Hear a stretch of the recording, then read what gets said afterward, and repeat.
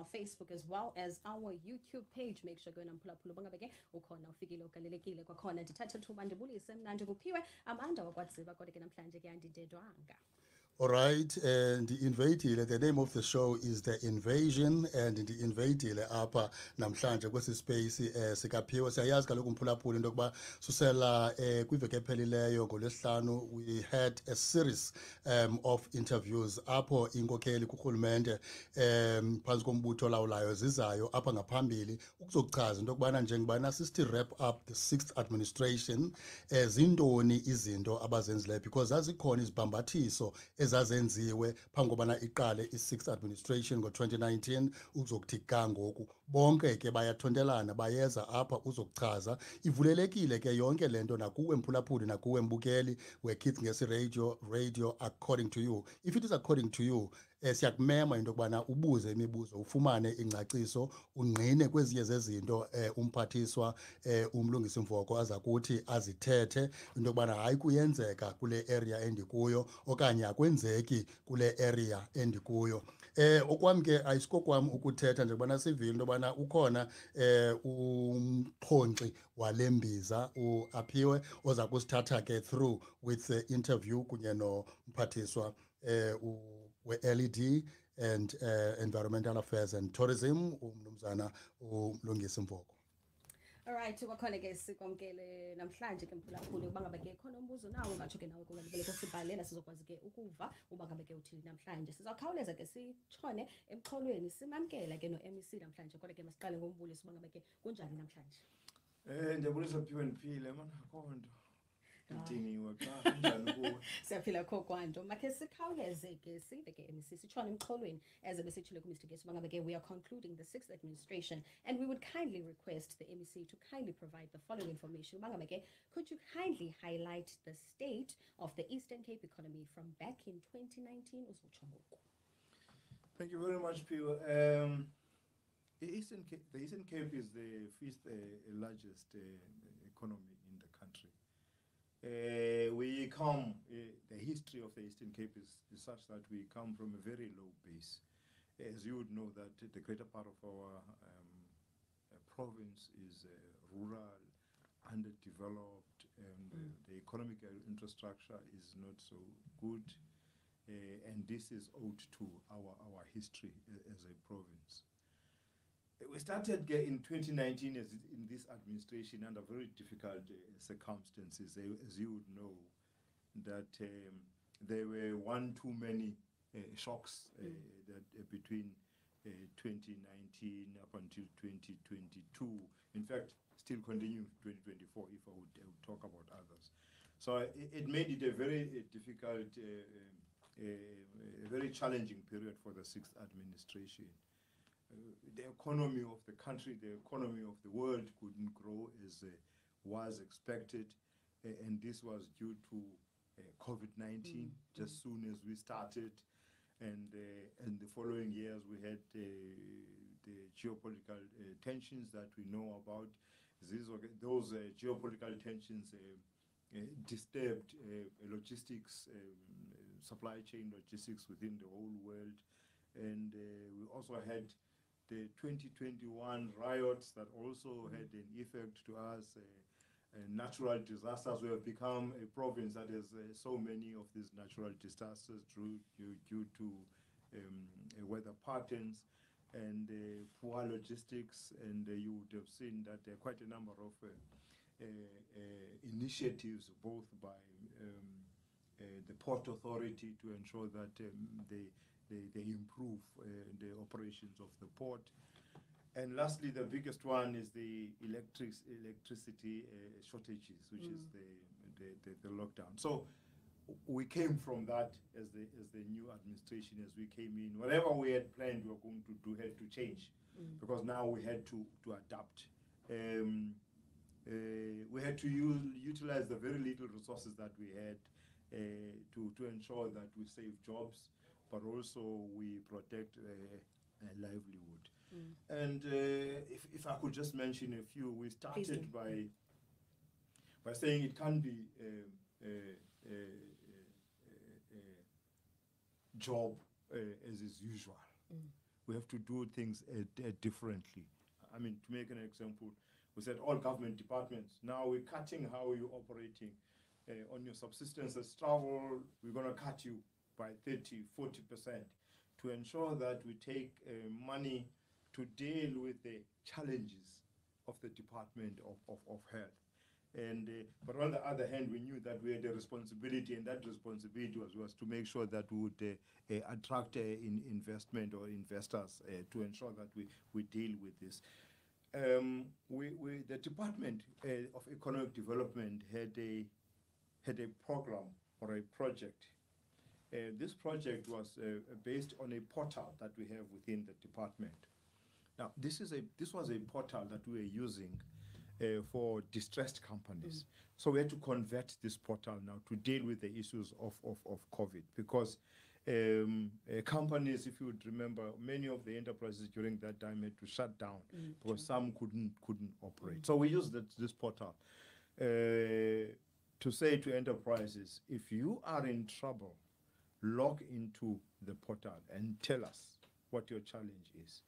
We even offered a number of companies, if you log in and you tell us what your challenge is, we offered 10,000 rand as a department to each company just to save jobs, to say, if you would want, if you are going to lay down 10 people, we would offer you 10,000 rand for each and every person, so that you do not retrench. So this was one of the initiatives of the department to ensure that we save jobs. We supported 396 companies as a department during that time. We supported them both financially and non-financial, because some during that time did not need funds to save the jobs that they were supposed to. Actually, in actual fact, on those 396 companies, we saved about 10,743 jobs. That's a number of jobs that we saved during that time using the portal. But ECDC, as one of our entities, they had a fund. They have a fund called the Job Stimulus Fund. So it's an integrated program that they use within, and it's funded through referrals and independent applications. And during that period, ECDC was able to save about 192 companies at a value of about 91.2 million rand, and actually saved in excess of 5,000 jobs. So all of these things were done in order to try and save jobs. But there were other sectors that were performing well, sectors that were in the stable of the DEDEAT, the Department of Economic Development. Some entities actually, and I mean, you would know that ECPTA is one of the entities of DEDEAT, and ECPTA is responsible for tourism. Now, tourism is one of the sectors that are driving the economy of this province. And you would remember that during lockdown, there were no flights coming from many different parts, and there was a time where even buses and all of things were stopped. And as soon as it was COVID-19 was easing down, you had to do something to ensure that you attract tourists within the country. So when we spoke to them, we asked them, what is it that we can do to ensure that we compete? Because remember, this is a cutthroat sector, dominated mostly by Gauteng, Western Cape, and KZN. And with them, we allocated an amount of about 19 million rand to them.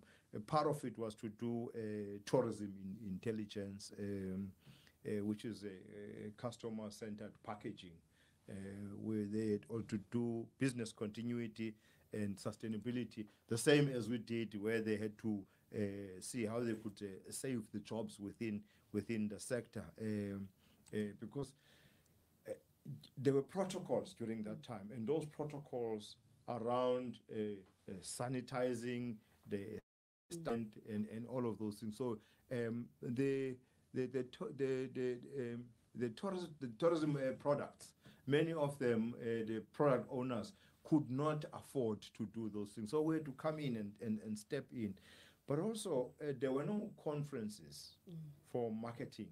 The conference that we know all go to in Durban, Indaba, wasn't there. So we had to fund them to do some smart marketing. So part of the funds we gave them was to say, now go into all the digital platforms and start marketing the Eastern Cape. And during that time, when COVID was easing, the Eastern Cape performed the best, in fact, in terms of domestic tourism, with the province that attracted the most in domestic tourism. So these are all the things that we did to try and deal with COVID. I must also say that we come from a background in the Eastern Cape where since 2013-14, from the National Fiscus, our own allocation, that now as we talk, we have lost about 33 billion rand.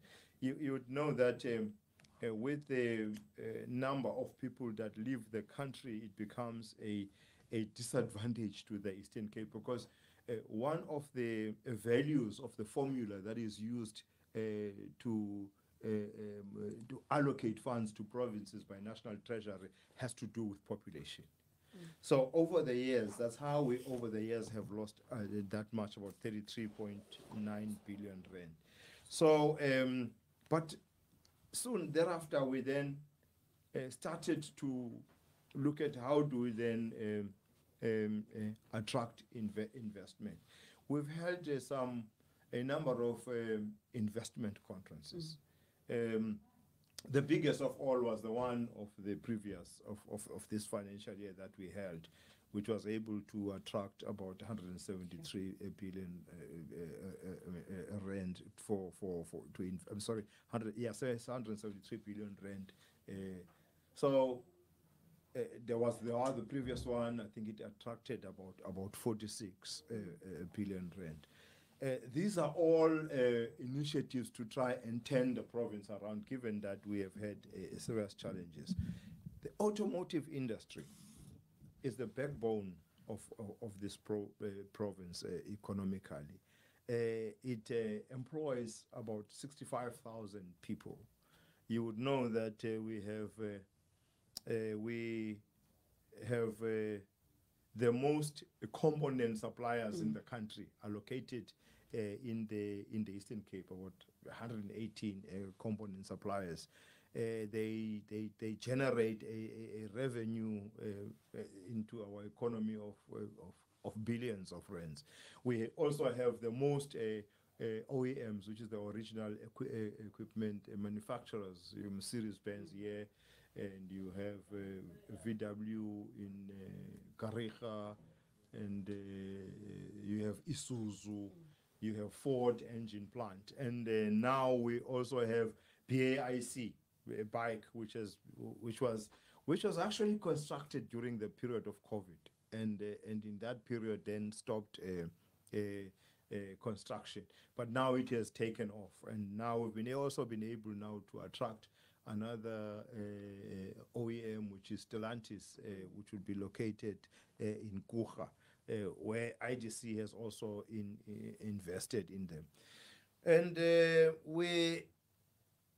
if we talk about investments from the angle of the SEZ, now I'm raising this because the SEZs attract more investors in the province than any other, because people want to be in the SEZ because the SEZ actually creates a conducive environment for them.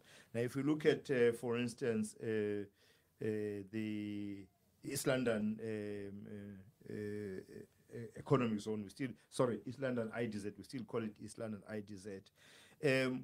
In total, it is able to, if we look at what it has been able to attract about 41 investors within the zone. And many of those investors within the zone are automotive, creating about 5,000 jobs, 5,200 jobs that are created during that. But at the period from 2019 up to now, which is in this term, it was able to attract about 24 investors to a tune of 5.7 billion rand. Now, when it comes to Kucha, has been able to attract about 60 investors, creating about more than 9,000 jobs. And during the period that we are in, it has been able to attract about 27, in fact, 21 of those it has attracted within the period, which is attracted more than 50 investors.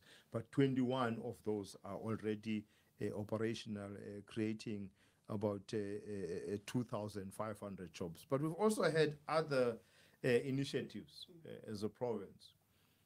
From the stimulus fund that we created at some point in time, we're able to use that stimulus fund in the industrial parks, because we have industrial parks that we're trying to deal with. We talk about Timbaza, for instance. Yes. We've got factories operating there. But one of the challenges in Timbaza was that the bulk, we had to improve the bulk in Timbaza. We had to improve, when I talk about the bulk, I will talk about electricity, water, etc. We also had to improve the roads. This is part of what we funded them for. And we also had to improve fencing around. So we've used some of those funds for Timbaza. We've used it for all other industrial parks that we have. Industria in Komani is one of those that we covered. If you could go there now, we even bought a transformer for that one to make sure that it operates. We've spent money also through EDC on enterprise development, because we had to do that. We spent about 2.8 million rand to some of them. We supported about and incubated about 49 enterprises using ECDC, and the 49 enterprises that we incubated generated more than a million rand in turnover in the year 2022-23. We, in the previous financial year, we established a fund called the Eastern Cape Development Fund. We gave the department 100 million rand, which has just been given to ECDC. And I know as up to date, they have spent up to allocated more than 80 million rand. This is by way of trying to stimulate the economy within the province. And there's also the film industry. I mustn't forget to talk about the film industry, because we've injected quite a lot of money in the film industry. In the previous 5 years since we started in 2019, we injected about 39 million rand. But this financial year, going forward, we've injected more than the 5 years. We've injected 24 million rand. The reason for that is because we have seen the number of films shot within the province, and they generate quite a lot of income for a number of people within the province, particularly the medium, small, and micro enterprises. You talk about Gqeberha and you go to Gqeberha, it's shot in the townships, and many people they've given their houses to them. So they've employed, some have never been thought if they will even be in the acting. And so Survivor, for instance, has been shot in the province 2 times. I think the season 8 was shot in the other place at the end of the province in Mzamba, and season 9 was shot here in Port Alfred. So it's encouraging to see the number of films that are being shot in the province. So we've used that to ensure that we give them more money as a province, to ensure that they attract more films, because they assist us in the creation of jobs. So in a nutshell, I would say that's how we are performing with the number of jobs that I've highlighted, and in the industries that are performing within the province. We can see that there's an improvement, and I'm certain that we've laid the basis for the next administration. even though it's under difficult, I mean, we started under difficult circumstances, we've been able to at least come back and pull through and create a platform so that if there is no other calamity coming our way, I'm sure that the seventh administration will find it easier going forward. But as I have highlighted, one of the biggest challenges that we have in the province is, as I said, we're coming from a low base. We have challenges of roads. 90% of the roads in the Eastern Cape are gravel roads. And only 10% of the roads in the Eastern Cape are surfaced. That's why we have partnered with Sandral. Wherever you go in the province, you will see there's a lot of construction that is being done, and that construction is due to our partnership with Sandral. Whether you go to Kone and even this side, you will see there are quite a lot of roads. So that construction is as a result of partnership, because I don't think the Eastern Cape has got the financial muscle to do some of these things. Okay, but it's fine. We use some of our allocation, but the speed at which Sandral does things is assisting us. So that's why we are partnering with them. So that infrastructure, but also we would know that with the bridges, we also have a challenge due to climate change. Something unusual, you would have noticed that Port St. John's has been underwater now 2 times, something that was never thought of. And many of the bridges have been washed away. You would know that through the partnership we've had with the department as well. There are quite a number of bridges. So we're coming from that low base where the province for over a long time has been neglected in some areas. So we have to catch up, to play the catch up. But the allocation from the National Treasury is not assisting us. We always have a deficit that we have to try and assist by taking from our own revenue fund, because our allocation, I mean, this year we in terms of what we are going to spend, we'll spend about 95 billion rand, and yet our allocation coming from there is only 92 billion rand. That's what we got from National Treasury. So the allocation coming to our side is not assisting us. So, but we have to make do with what we have and be creative, and that creativity comes with partnerships that we have. I know that you would also want to say what are the challenges. Yes, that we have. it was actually going to be my next question. Yeah, look, we have a lot of challenges when it comes to the economy of the province, and on top of them is the electricity crisis. The ongoing load shedding that has been there for a number of years now. We've brought the Minister of Electricity here more than 2 times. Even last week I was with the Minister of Electricity in Kabeja, where we had to go and address the business people. We've been here, visited the original equipment manufacturers, the OEMs, been here in Mercedes-Benz more than twice. We even, we went to Isuzu, we went to VW to talk to them. We've actually even had a meeting with Mercedes-Benz. The chairperson globally was here. I was in a discussion with them to say, this is a serious challenge. You've got to deal with it. So that's one of the biggest challenges that we have. A number of businesses have gone down due to load shedding. Unfortunately, we don't have that muscle now that we had previously to offer incentives, because this electricity challenge is there and will be with us for a long time until it is resolved nationally, and it's not within us. That's one of the challenges. I mean, if you talk about economic infrastructure, as I've just outlined to you, it's been one of the challenges. Cost of doing business in the Eastern Cape is also one of the challenges that we have. Some people will tell you that, look, a cost of doing business in the Eastern Cape is huge because of logistics and transport. Whatever we produce agriculturally here, must be transported elsewhere for processing, because we've got very few enterprises that are doing processes. So the cost of doing business is one of those challenges. I've spoken about the constrained fiscal resources and reduced public sector budgets.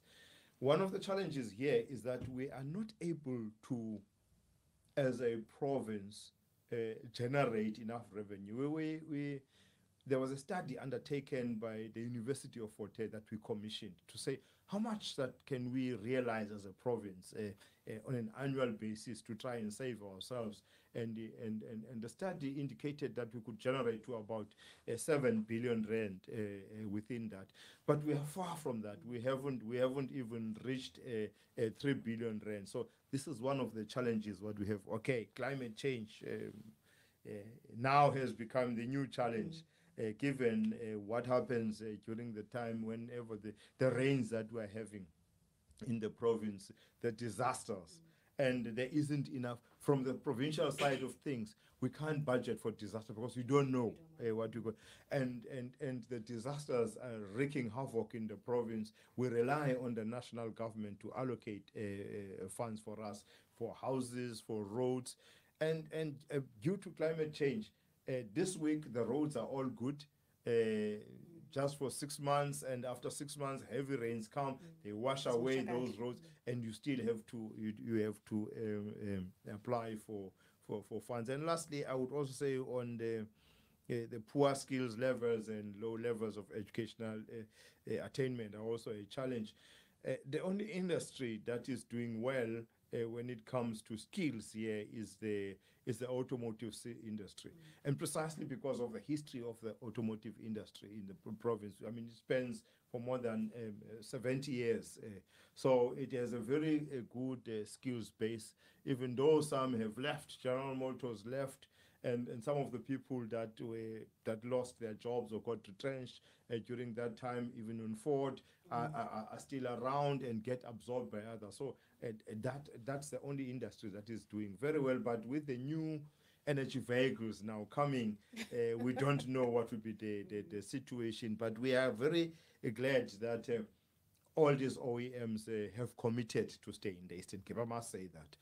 VW has just, you saw in the newspapers, they've committed now that that will be the plant where the Polo throughout the world will be manufactured. Remember, VW was manufacturing Polo in Spain and in South Africa, but now they've closed they're closing their Spain factory for Polo, so that all Polo vehicles will be manufactured in South Africa in preparation for the new energy vehicles in Spain. So that's a commitment to us. We've been to Mercedes-Benz, we've seen what they've done. I mean, they've also assisted in terms of the energy, that they've built a huge photovoltaic field in their plant, and all of them are doing that. So to us, that's a commitment, and we're waiting for Isuzu also to make their own commitment. I know something that there's a commitment that they are going to make, which still reaffirms their commitment to the Eastern Cape. I think I've said so much, Pure. You know, yena ndiyithandileyo wena MEC is that yonke imibuzo ebendinayo uvele wayikhawuleza wayishwankathela kamnandi. Ndiyaqonda uba ngabeke nabaphulaphula basebemakhaya uba ngabeke bayivile kakuhle. Kwakhona just quickly sinaye ke noMamfene, quickly going to our comments. She does 6 to 9. Is it a great interview? Mamthembu, very informative. Sabulela kakhulu. Also we have Uput Ayanda ukaJemisi naye uba ngabeke I definitely have time for MEC Mvoko. Kwakunye ke no stand yabona sisithabi ke naye kuphulaphula kwelacala seGauteng. Sinake naye ke no Van David sisikena watching from eWalter Sisulu local municipality. Sabulela kumuntu wonke okhoyo uba ngabeke namphulaphula salothi igqika lexesha besisitshilo uba ngabeke namhlanje we're doing great according to the MEC of LED, that is Mlungisi Mvoko. Sijongene ke kunye ne-debate as well as the success as well as the challenges ezikhoyo kwakhona ke. You can also simply send through umyalezo onayo on 0661372723 kulapho ke ndizawukwazi ukhawuleze ndikuncede. Kwakhona ke benditshilo bangabekele iqhuba namhlanje ke bendingayiqulu unqandedwa Mr. Ngesi ke naye ukhona ke namhlanje kodwa imnandi nje ngoyiqulu unqa nomphathi wakho kwenzela uba ngabeke izinto zenzeke. Kodwa ke sibulela kwakhona ke ku-MEC bangabeke uye washonkathela kakuhle. Ndithanda nalanto ithu bangabeke will get over about 10,000 jobs that have actually been saved from COVID-19, because I do want understand bangabake it was a very tough time for Tina Song. Abantu abaninzi bekhala bangabake they never had the resources and so forth in terms of actually starting their businesses again. Okhona xa sisezayivala umyalezo wokugqibela MEC. Umyalezo wokugqibela is that urhulumente wase-Eastern Cape, despite the challenges, this administration has done great in ensuring that the economy of this province is growing. We have put a number of instruments and funds to fund those who want to do business in the Eastern Cape. We've also have a policy that has made sure, Pure, that whatever budget that comes to us for goods and services is spent in the Eastern Cape and is spent within the medium, small and micro enterprises. So we want to partner with any enterprise and the private sector. This is what we were calling for partnership. Government is not going to be able to do this alone. We can only do this through partnerships. So we invite the private sector to come and partner with us in government in improving the lives of the people of the Eastern Cape. Thank you so much, Sabulela Gakhulu. That was the ABC of Local Economic Development, Mlungisi Mvoko. From me, myself, and I, Pure Mandoko, Zibanga Begin, I can pull up Pulusana, feel free to most definitely ask us to get on that note, and 23 minutes of our 12. The name is Opiwa, Amanda Wagwatsiba, and this is The Invasion with myself from Monday to Friday between the hours of 12 and 3 o'clock. The world